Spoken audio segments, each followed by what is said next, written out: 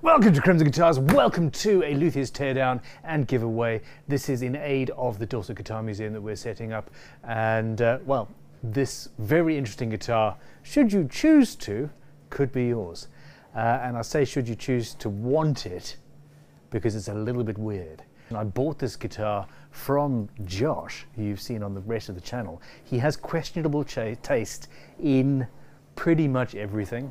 This is a weird guitar, and I think I love it. We have got the strange, the weird, the wonderful, I think, Danelectro 66. Let's have a look at this beastie and see what happens. This is based on not a vintage Danelectro. It is based on a vintage Mosrite guitar, and the style isn't to everybody's tastes.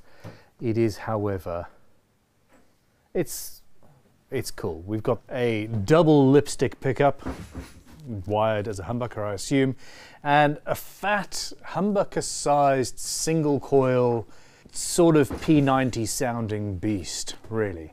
Chunky old scratch plate. This is a Wilkinson tremolo 2-point system. They're very good. We think this was it's a couple of years old, 2018, something like that. 3-way switch, volume and tone, but very versatile nonetheless. Now, this angled neck pickup, the theory behind angling that pickup makes sense. You got higher highs, lower basses, etc, etc, etc. But what I'm looking at here that freaks me out is the 23rd fret. I don't like it. It's different, therefore wrong. Give me a fun fact. Okay. Fun fact. Apart from the fact that you just sold the case back. Fun fact, that guitar was given to Foals, the British, pop rock outfit. Okay. It was given to them, and I got it from their guitar tech because they can't play them because they're bound to, well, the guitarist that got given it is bound to Fender, so couldn't play down Danelectro. And let me tell you, Fender's lawyers, they don't,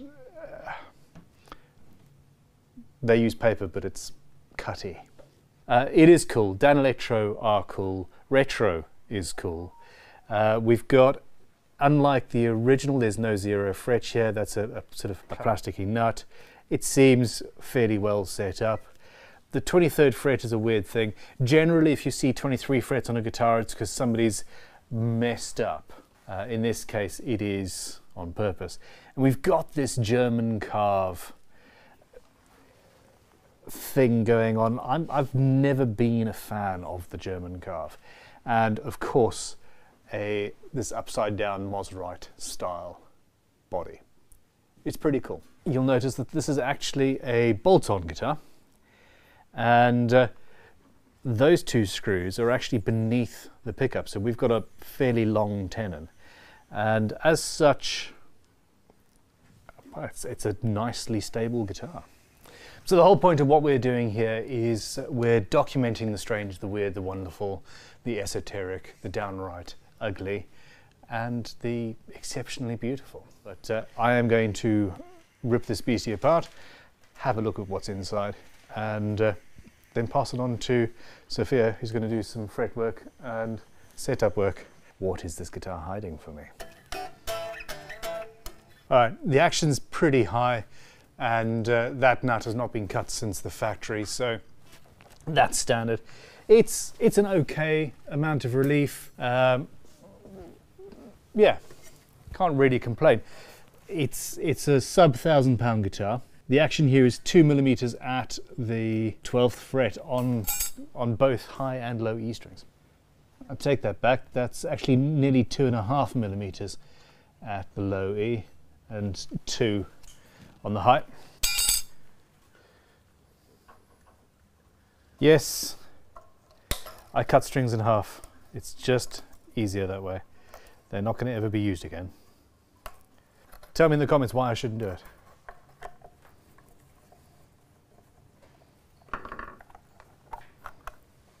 Okay, so I want to see, we all know about these trims. They're fairly cool. You've got the twin pivots.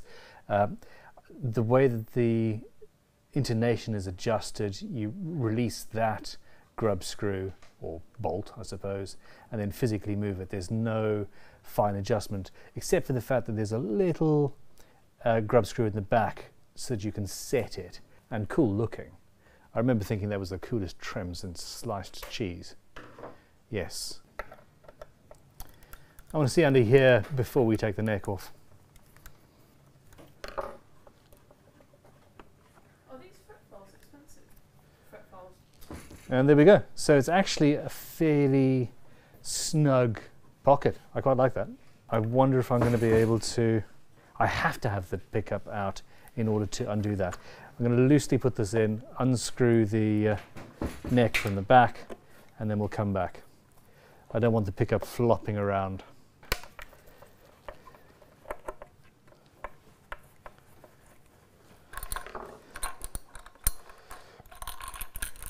Very short screws on those two. And now the pickup is holding the neck in place.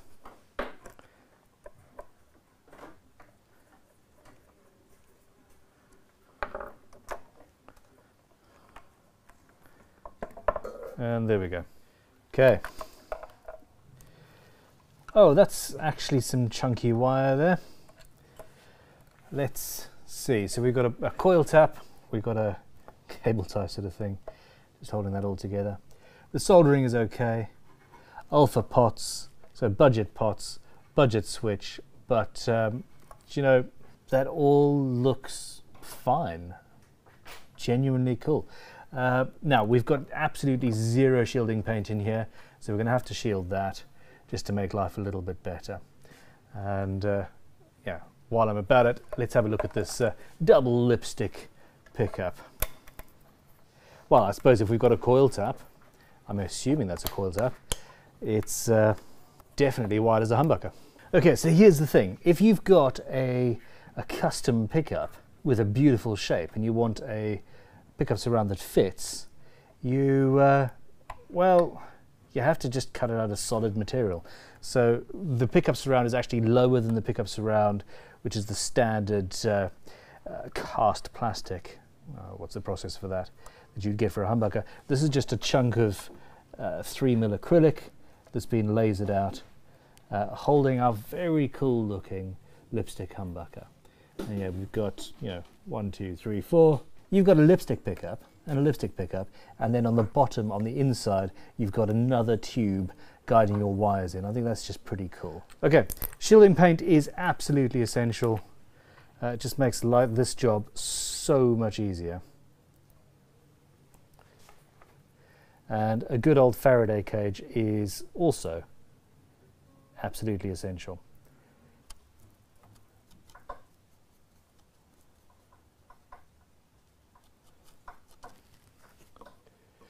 Now, you put a little bit of extra paint on the front, just there where the shielding will touch it, and where the shielding plastic or aluminium foil on the inside of that will touch it. Okay, so while that is drying quickly, let's have a quick look. Our nut is 42.6, 12th fret, 52.3 millimeters, not inches. It's 23 millimeters at the 12th fret deep and 21 millimeters at the 1st fret, and that is an absolutely typical C-shaped, comfortable, modern feeling neck and modern dimensioned neck. Josh, you really should have, you know, shielded your guitar before you sold it to me. Don't you think? And you know, I also think that I'm going to give this to you to do some fretwork on, because... Is it bad? I don't know, I haven't checked it yet. Right, let's check the relief.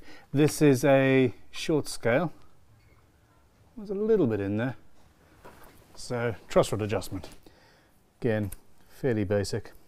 Modern truss rod, plasticky nut. So.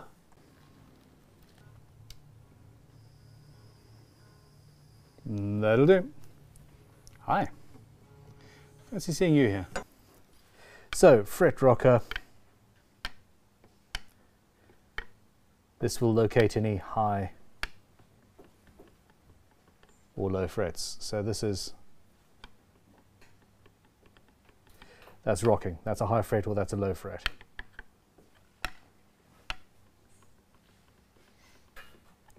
Same thing. So there's stuff going on here, fully expected, and this is for Josh to sort out later. All 23 of them. This edge of the nut is too sharp and is uncomfortable. So just with a fret end dressing file, just round that over, and the meat of your hand will not be injured or insulted.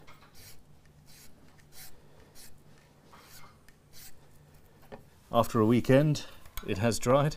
Well, I mean, it dried immediately, but you know what I mean.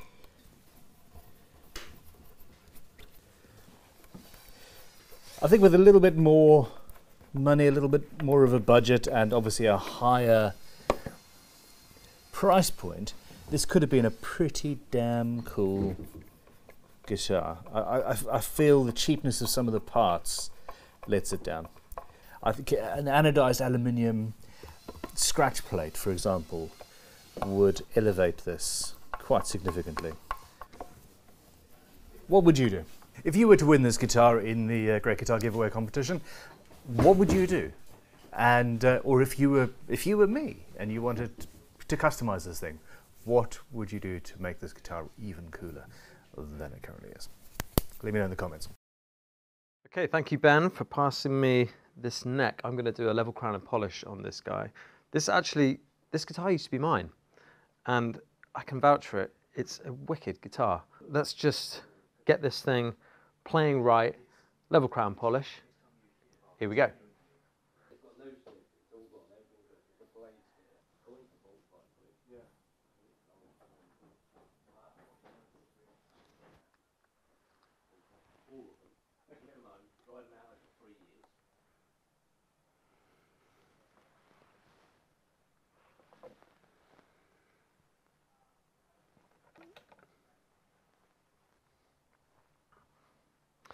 And for those of you who are wondering why I haven't taped up the fretboard yet, if I have a lot of leveling to do on this, then I obviously have to take any nasty sharps off the fret ends.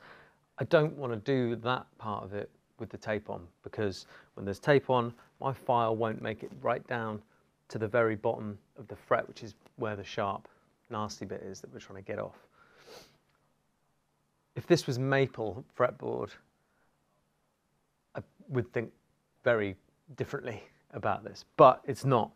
And so I'm going to do it this way because of that. That's why.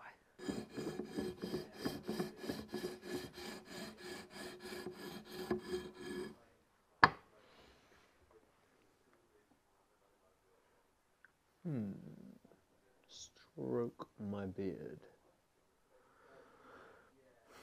I don't like this. This is wobbling around all over the place. Ben, I need enlightening. Huh? I'm annoyed. I'm annoyed about these. You're annoyed? Yeah, these have always annoyed me, and I've never quite understood something. Fret rockers? Yeah. Or Danelectros? Well, no, there's nothing wrong with Danelectro, it's fine. Okay, so here we go. I've marked off all the frets, and I have leveled, and everything's been touched. In fact, I can see flat spots. I'm being super careful not to put any pressure on the middle. There's no pressure whatsoever. Why then does the fret rocker still rock? Is it still rocking? Yeah, it still rocks in places. So like say here, give that a go. Not feeling anything? Yes, no, there's a rock there. Yeah. Okay, so several things. One, no, this is PSA, so it's adhesive backed sandpaper that you've been using. Yeah. But also, you see how you've got a lump there? So we're filming. Are we filming? We're filming. Hi. Hey, yeah, people. we're filming. So it goes there, and then because that's been pulled over there, you've got a lump. Okay, now it's just a lump of air, but if you're going over something flat, that lump of air is hitting it first, and then compressing itself down, and it's still abrading a bit of stuff off. So your sandpaper needs to be absolutely perfectly flat on the instruments. Okay, let's take that off. So that's first of all, that's an issue.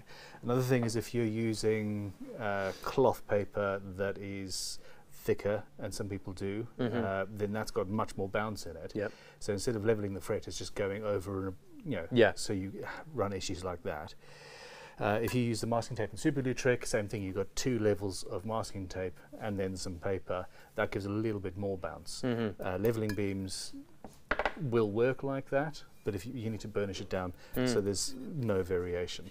Most of this is fine, but you have, or whoever set this up, has wrapped the tape around. Do you know, I actually tried that for the first time today because I thought it would extend the life, because what tends to happen is these corners hit and then you lose a lot of life, basically. So that's one issue. The other, which is far more common though, Leatherman. It's one of my favourite and most used tools. I thought you were just going to stab it. You look like you were just going to stab it. Far more common is that the fret isn't actually seated properly, and you go along with your leveling beam and it levels it, i.e. it touches the top, but all it's doing is pushing the fret down, and then the fret pops up again, and it's not actually being held in by the tangs or the glue or whatever. That happens far more often than not. This doesn't actually appear to be moving. No. Though, so genuinely, your issue is of your own making, I think. I'm being impatient, is what you're saying. Yeah. Well, yeah. It's all a learning experience, isn't it? Thanks, Ben. It's all fun. No worries. Yeah, enjoy. Thank you. If you weren't doing this one, then I would be, and I have other things to do today. Have fun. Thank you.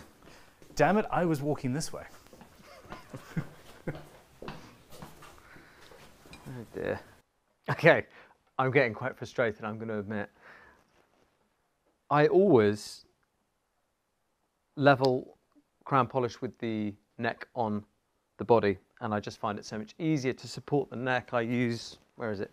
This guy, which is just amazing for it. But the neck is not on the guitar, and it's not going back on the guitar until I'm done. So I'm going to figure out a solution that involves my bench dogs and my neck rest and probably some masking tape.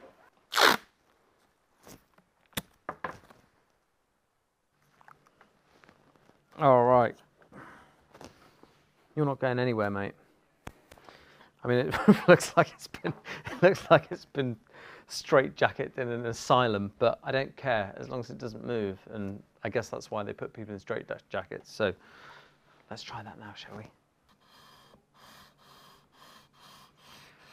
That's better.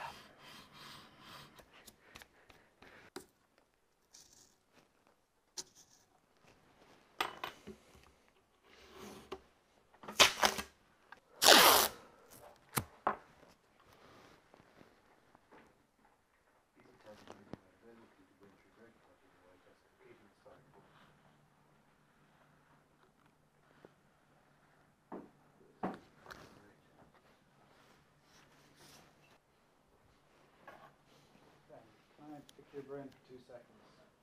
You have one of our students has a pear style headstock.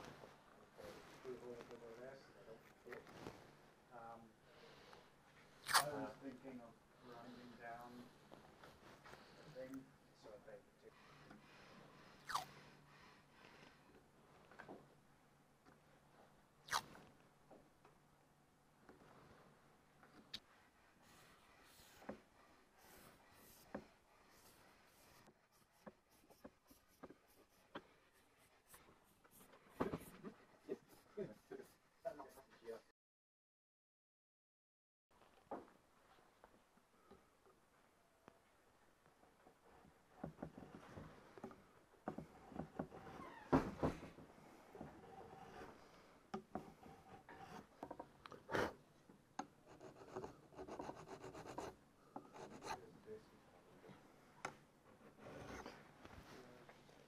Eesh.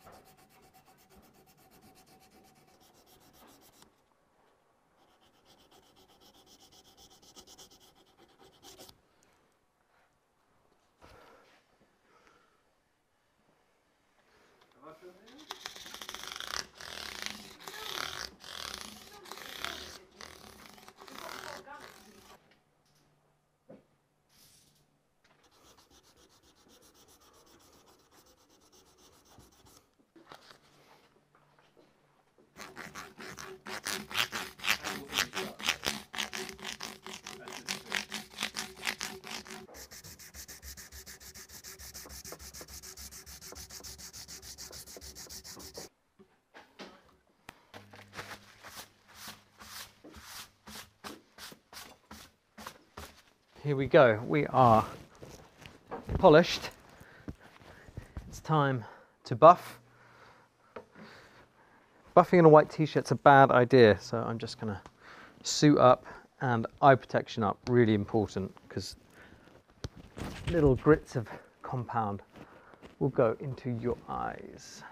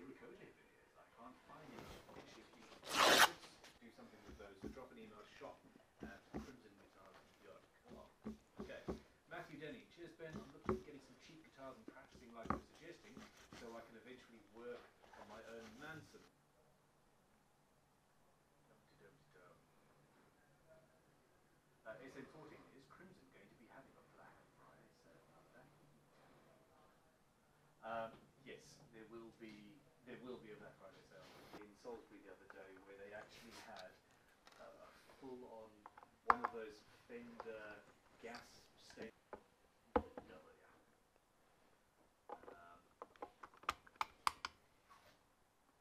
Last week I had to get one for myself. I am going to do the Harley Davidson on the channel just for fun. I prefer using a razor sort of Marmite than a standard nut stop file. And you can get people selling nut file kits and things.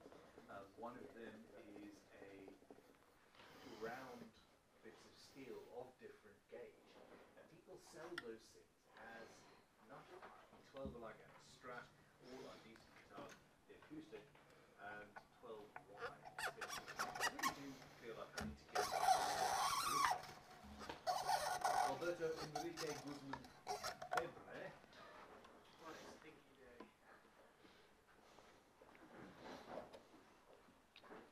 Oh, how'd it go? I said coming in tomorrow about 2:30. I said it'd be out for you. Let's give these guys a little stretch. But online, but I haven't received.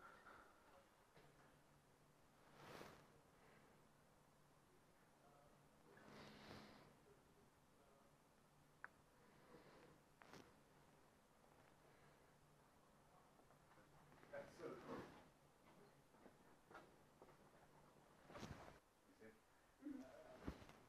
The real issue for me though is that I want to have a little bit. A little phone thing like here, just in case somebody crashes into it.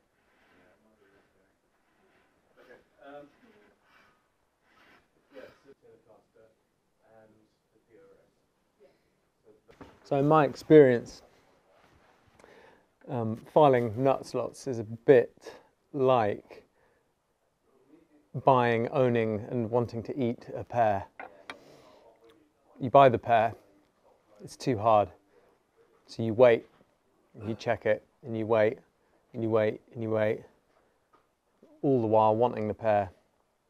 And then suddenly, as if in a couple of minutes, the pear is overripe and sloshy and can't be eaten. In a vaguely similar way, nut slots, you'll go for it. Too high. Too high. You'll let your guard down. Oh, too low. Pear's gone. Smush. How's that analogy? I like to have all my files lined up in order here. When I've used them, I'll put them over here. Avoids any cross-contamination of files. You don't want a great big flappy nut slot. Do you know what I mean?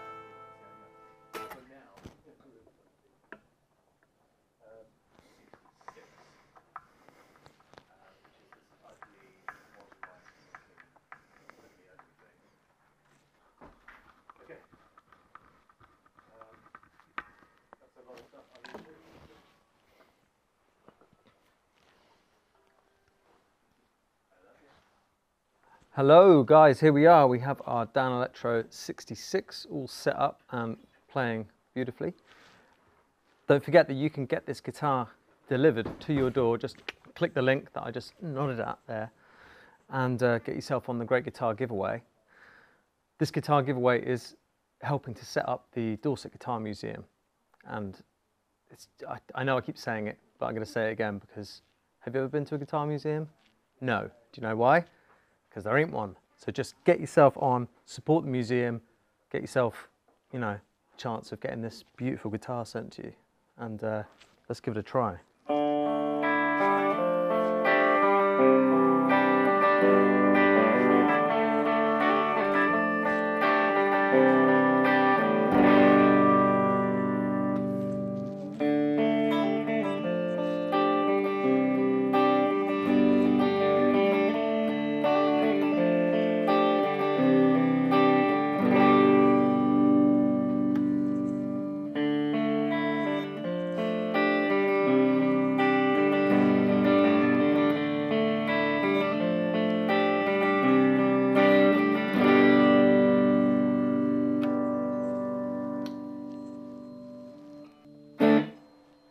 And finally, let's weigh this puppy. So she's coming in at 6 pounds and 15 ounces, which is very light. It's 3.15 kilograms. Light as a feather. Bye-bye.